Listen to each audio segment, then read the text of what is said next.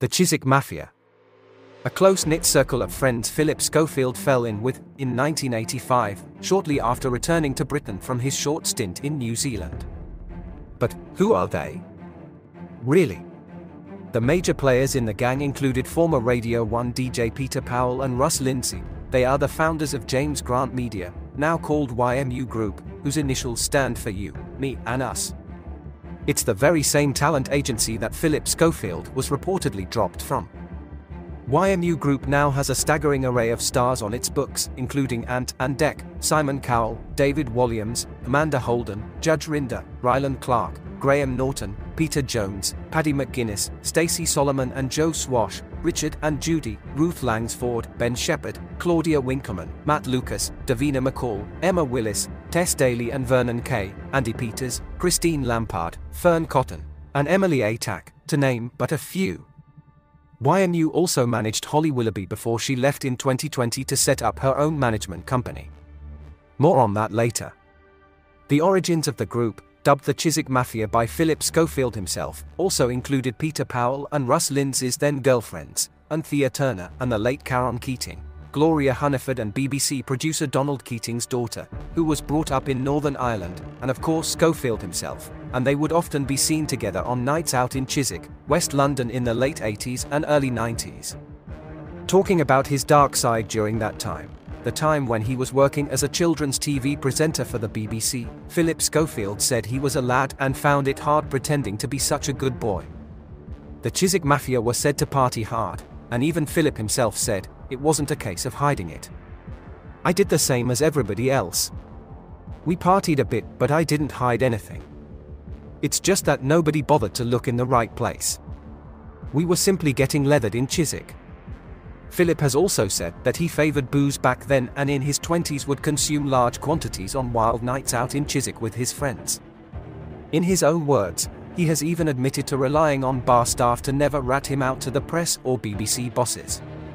During our investigation of Phillip's life in New Zealand between 1983 and 1985 for our video Schofield's Angels, Blinkerhole brought you details of how Peter Powell got in touch with Phillip while he was working on TVNZ's Shazam to say that he was starting a talent agency and would he be interested.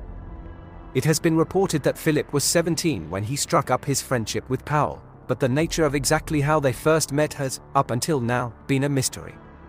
Blinkerhole can reveal that it was not just a chance meeting. We even have the evidence to prove it, and it comes straight from the horse's mouth. The following is an audio clip of YMU Group's original co-founder, Peter Powell, in his own words, revealing how he first came into contact with Phillip Schofield. Phillip Schofield, early days. Phillip sent a letter to me when he was just a teenager, and my father, who was doing my fan mail at that time, God bless him, he sent a letter back to Phillip, and Phillip still got that letter from my father saying, Peter wishes you very best of luck in your career, whatever. And I helped him get onto the Radio 1 roadshow when I was managing him, which is still one of his most exciting moments of his life. And he's a great friend and a huge asset in my life. Phillip Schofield reportedly sent his first job application to the BBC when he was just 10 years old, and by the time he was 17, he had sent 100 more. Phillip has admitted to typing them in an effort to disguise his age. By Peter Powell's own admission, it seems that it was not just job applications he was typing, it was letters too, and we can't help but wonder, who else besides Peter Powell, pictured here in 1978, that Phillip may have contacted at the BBC via typed letter in those early days. Powell soon became Phillip Schofield's agent and the Chiswick Mafia was born. During the late 80s, Phillip was batting off his female admirers with the excuse that he was still in love with Fenella Bathfield, a dancer he met in New Zealand, whom we spoke about in our last video. Phillip is said to have continued for 6 years to say that he was still in a relationship with Fenella during the time he was in the broom cupboard with Gordon the Gopher, and Fenella was livid. By this time she was engaged to someone else and was tired of Phillip saying they were still in a relationship. She said, "It may enhance his reputation and make him look like a big stud in Britain, but I don't want to be the punch bag anymore. I don't think there's any excuse for him saying we still see each other. I want him to put a stop to it." There hasn't been anything wonderful between us for quite a while. Schofield was then romantically linked to Karen Keating, having apparently fallen for her when he saw her introduced as a new presenter on the BBC's Blue Peter. Phillip wrote, "One afternoon, as I was sitting in the booth and watching Blue Peter, a new presenter was introduced. I sat up. Karen Keating was welcomed to the team. I was instantly entranced and set about orchestrating a meeting. We had a few drinks and ended up going out for a while. How to describe Karen? Beautiful, artistic, stubborn, wild, unpredictable, and one of the world's greatest party animals." Reflecting on their time together, Phillip said Karen would leave a black tie event and insist she knew a shortcut out. 30 minutes later, we'd be lost in the kitchens of the Grosvenor house and sitting with the staff, drinking whiskey. If I went out with her for a romantic meal, by the end, we would be sharing our table with 30 drunken revelers and someone would have invariably found a fiddle to play. It was fun and brilliantly chaotic, but not easy to understand. Phillip and Karen soon parted as, in Schofield's words, the very best of friends. Step forward Phillip's Chiswick Mafia buddy and other co-founder of the original YMU Group, James Grant Media, Russ Lindsay, who is said to have asked if it would break the lad's code if he was to ask Karen out. Russ and Karen then went on to marry in 1991 and had 2 boys, before she tragically died of cancer in 2004, aged 41. A year later, Russ Lindsay proposed to Sally Mean and married her the following year in 2006. Chiswick Mafia members were in attendance as they tied the knot at a 400-year-old country house hotel in Surrey, and Thea Turner was Sally's maid of honor and her then husband, Peter Powell, was Russ's best man. Karen Keating's former flame, Phillip Schofield, and wife Stephanie Lowe, Ant and Dec and Richard and Judy were also guests at the wedding. However, the mother of Russ's late wife Karen Keating, grandmother to Russ and Karen's children, Claudia Winkleman, who once said she loved Russ like a third son, was noticeably absent. Bride, Sally Mean, who was once a dancer on Benny Hill, was incidentally the person responsible for introducing Ruth Langsford to Eamon Holmes and both to James Grant Media. Sally is said to have introduced them in London, while Eamon was a GMTV host, 2 years after Eamon had split from his first wife, Gabrielle Holmes. It has also been reported that Sally Mean and Karen Keating, her new husband's late wife, had known each other for a number of years through mutual friends and had met Russ on occasion during that time. Sally, who was also once a hostess on the BBC's Jim Davidson's Generation Game, had even attended Karen's funeral 2 years earlier. Her romance with Karen's widower was said to have blossomed at a barbecue at the house he shared with Karen and their 2 children in Foy, Cornwall, 5 months after Karen passed away. Karen's mother, Claudia Winkleman, gave a number of interviews at the time in which she spoke about her devastation at Karen's death, and a year later, she wrote a book, Next to You, about Karen and the anguish of losing her. There were suggestions at the time that Gloria was uneasy about the speed with which Russ had met a new partner. Russ's new wife, Sally Mean, though, stated, "Russ and I were trying to start a relationship which some people were against. It was written in the media that Karen and I had been best mates, but we weren't. The opposition to us being together actually forced our hand. We had to decide whether we were in or out, so we chose to be in." It was said at the outset, things progressed slowly. For a few months, Sally and Russ spoke regularly on the phone, and Sally drove to Cornwall every other weekend. Sally, in her own words, said, "It was separate bedrooms, I was really a companion for Daddy." And, talking of Russ's proposal on Christmas Day, she said, "I had a load of sausage meat in my hand and Russ came in, got down on one knee and said, 'I'm madly in love with you, will you do me the honor of becoming my wife?' and presented me with a ring."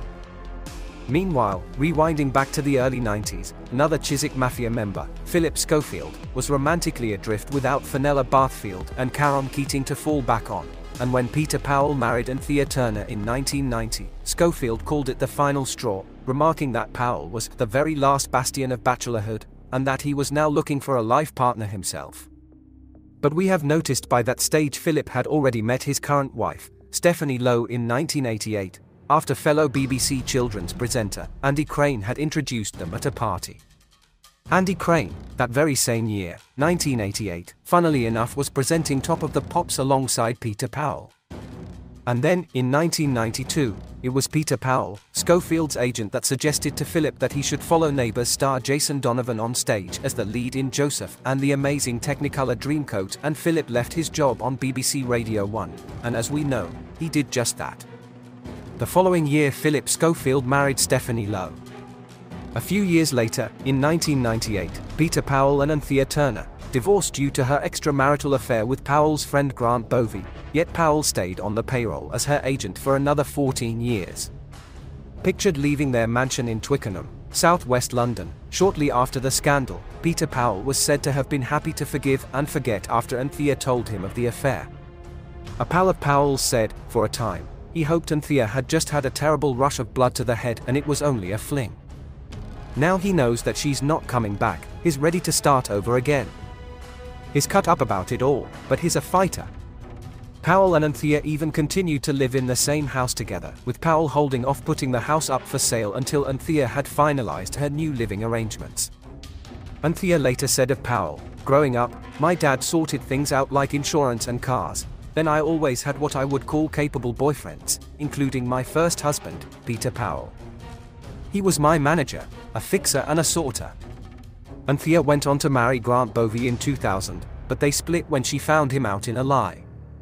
Up pops Sally Mean again, Russ Lindsay's wife, who had called Anthea to tell her that Michael Keating, Karen Keating's brother, was not with Grant as she had thought.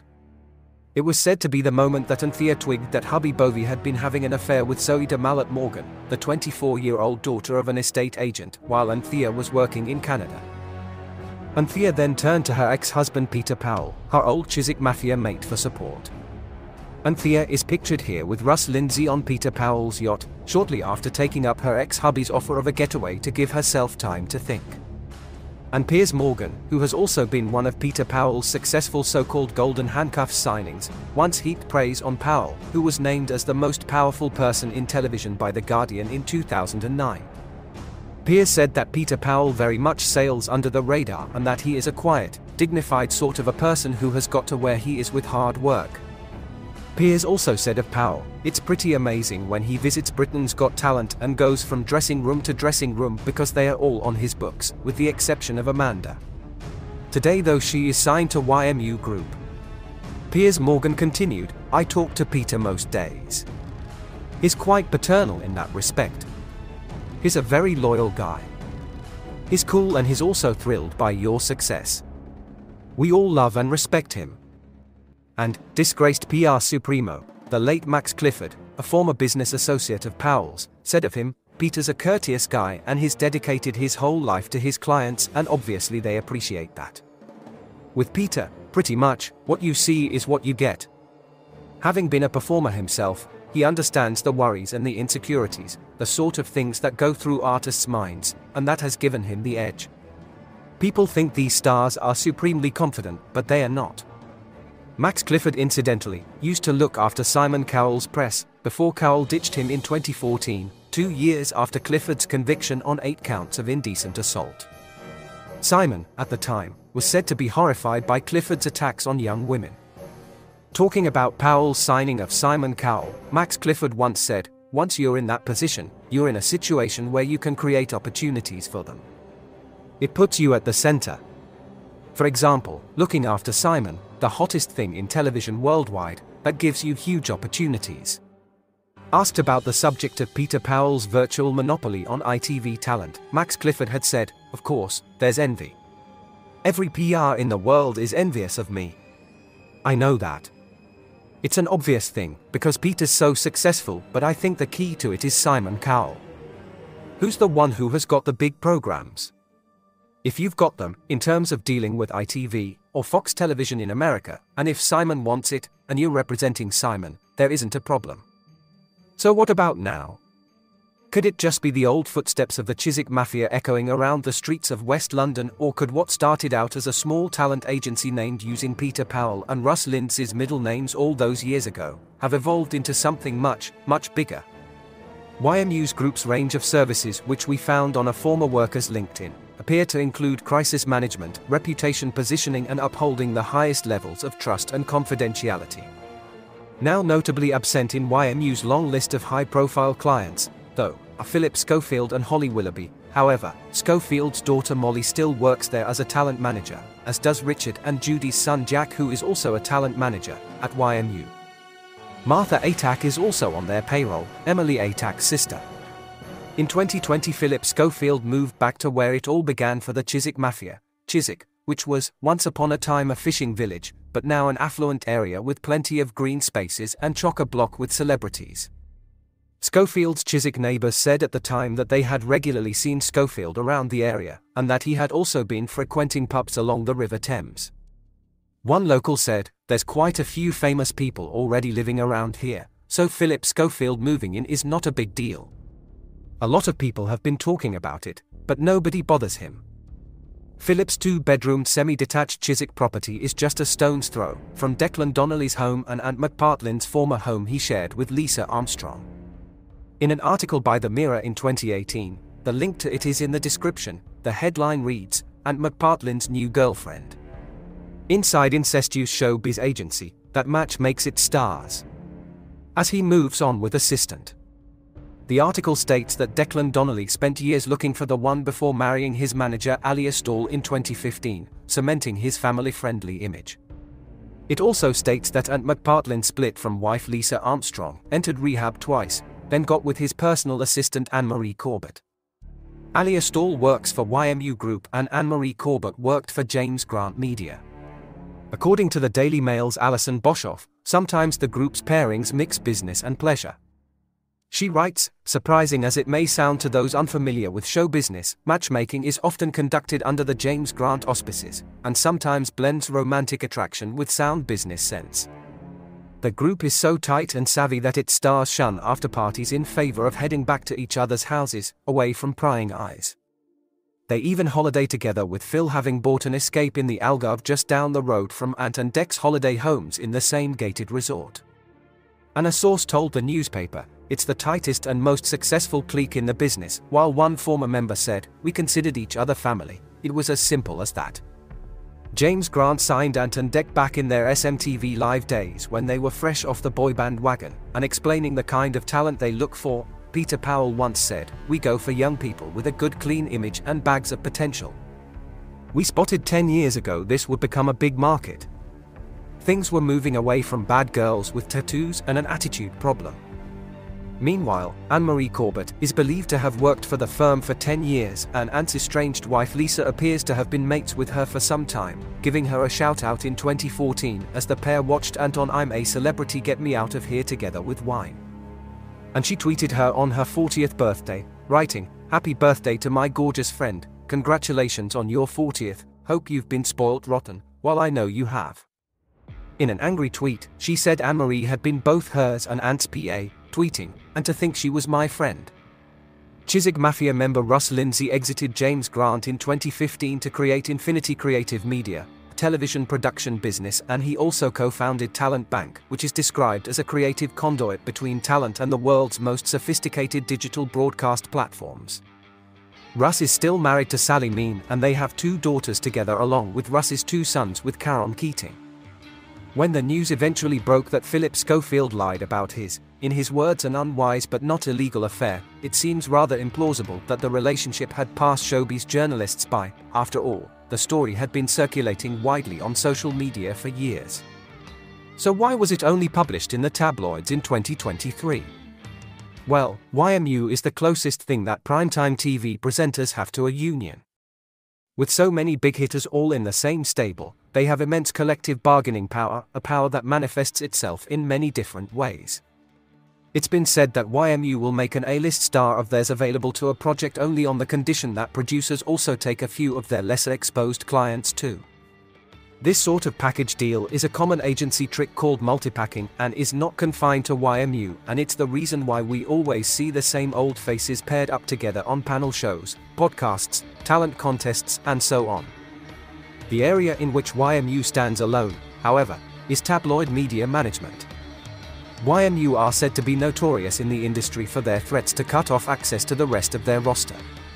Whenever an unflattering story about one of their clients is poised to break, the journalists presiding over it will find themselves faced with the prospect of being blacklisted by YMU. If one of their clients gets caught out doing something dicey, journalists are required to approach them for comment. This is when the agency kicks into action, threatening to deny the reporter's entire outlet access to their other clients' work. That means no Britain's Got Talent scoops, no I'm a Celebrity scoops, no Strictly Come Dancing scoops, no This Morning or Dancing on Ice scoops, all shows that are the lifeblood of tabloid showbiz columns. One would think that the bigger, more powerful media organizations would be able to face up to this sort of threat, but, as it turns out, they are the ones this threat bites the hardest. Sister papers get frozen out. Sunday supplements get snubbed. If someone wants a YMU client to appear on the radio or TV channel, or if they want to do a book with them, well, it appears that they can forget it. Every last division gets its plug pulled. So editors have a choice. One explosive story for 6 months in the sin bin. Or, trade that scoop in for lots of happier, softer, client-approved material that fills many more pages, week after week, making everyone's lives much easier. Unless, they are Phillip Schofield. He was said to have been encouraged by YMU's literary division to write his autobiography, Life's What You Make It, to capitalize on the goodwill extended towards him after coming out on This Morning in 2020. And, when Phil and Holly were accused of using their celebrity status to queue-jump in order to see the late Queen Elizabeth's coffin, they appeared to be both culpable in the scandal, but the focus leaned more towards Holly. In this article, one of many, it states that Holly Willoughby was battling for her This Morning job amid claims she skipped the Queen's lying in state queue. A petition for her to go was gaining momentum despite an on-air apology. Holly called in lawyers. The only mention of Phillip Schofield on the entire front page is the picture caption, identifying him solely as her co-star. So why did Holly get thrown under the bus for Phil? The Sun had generously been given the scoop of his big coming out reveal ahead of time, so perhaps that had something to do with it, but part of the answer may lie in a smaller article published 2 months earlier. Holly Willoughby left YMU in 2020, a few months after Phillip's decision to come out. But she didn't just move to a rival, she became a rival, setting up her own talent agency. Her extraction from the agency did not go smoothly. In fact, it resulted in a years-long £1 million lawsuit that was settled, in Holly's favour, in early July 2022, 2 months before Qgate broke. Had she still been in the YMU fold, it's highly likely they'd have made every effort to protect their client and keep her out of the firing line the way they managed with Phil and his part in the queue jumping. However, she'd gone into competition with them and rinsed them for a 7-figure sum, so it could be said that they were feeling a lot less charitable. And so, Holly became the face of Qgate. It was also perhaps a warning to other clients who may have dared to follow Holly out of the door. But it's been said that YMU has a much more effective way of keeping their stars loyal. They make a habit of hiring husband and wife teams, knowing that one won't leave without the other unless they suddenly want their spouse's work to dry up. That's why you see Emma Willis and Matt Willis, Tess Daly and Vernon Kay, Richard and Judy, Stacey Soloman and Joe Swash etc. on their books. So it appears that the mystery source was correct when they told the Daily Mail we considered each other family. It was as simple as that. However, sometimes, something explodes, like the Phillip Schofield scandal, which toppled dominoes throughout the entire ITV hierarchy, and it made the fallout all the more complicated. A lesson Phillip Schofield has recently learned.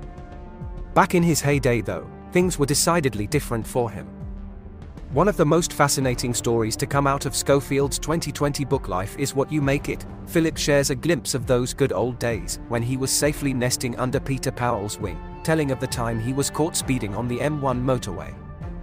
He does not give a date for the incident, but it happened during his Radio 1 days, when the Chiswick Mafia were living it up in West London in the late 80s, early 90s. Around that time, Phillip joined forces with Northumberland Police to help them promote a new public outreach campaign. The following is an excerpt from Phillip Schofield's book about the incident which happened on the way to the launch of the campaign, told in his own words. I travelled to the launch and was happy to take part. A few days later, I was caught speeding on the M1. Not excessively, but enough. The James Grant office called to warn the chief superintendent in Northumberland that this had happened and that we were sorry if this had caused any embarrassment. He surprised us by saying he would look into it. A week or so later I got a letter from the police in Hendon, where the speeding offence had happened. The chief inspector told me that in light of the fact that I was currently working with the police, and to prevent embarrassment, he would on this one occasion overlook the offense. However, if my name ever crossed his desk again, in brackets Phillip writes, it never has, he would without question come down on me in the fullest way possible. I wrote YP on the letter and drew a car with speed lines around it and vroom coming out of the exhaust. I drove to the office to tell Russ and Paul. They were both out.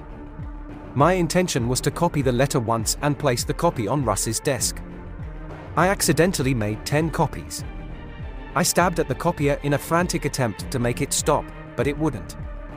I left 1 copy on Russ's desk, put the remaining 9 copies in my bag and went to work at Radio 1. Unfortunately for Phillip, his studio at Radio 1 was burgled that same night and the thief made off with a number of employees' wallets and bags, including Phillip's, with the 9 annotated copies of the letter Hendon police had sent. Phillip then sheepishly fessed up to his fellow Chiswick Mafia gang members Peter Powell and Russ Lindsay, aka James Grant, who Phillip says were becoming increasingly adept at putting out media fires, and they took care of it.